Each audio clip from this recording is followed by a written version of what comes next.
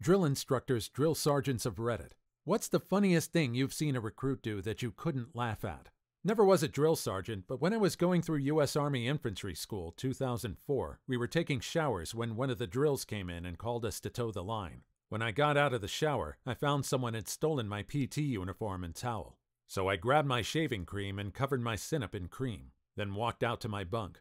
The drill came up to me and asked what the cuff I thought I was doing. I told him my clothes and towel were gone, so I did the next best thing. He said, "You know what?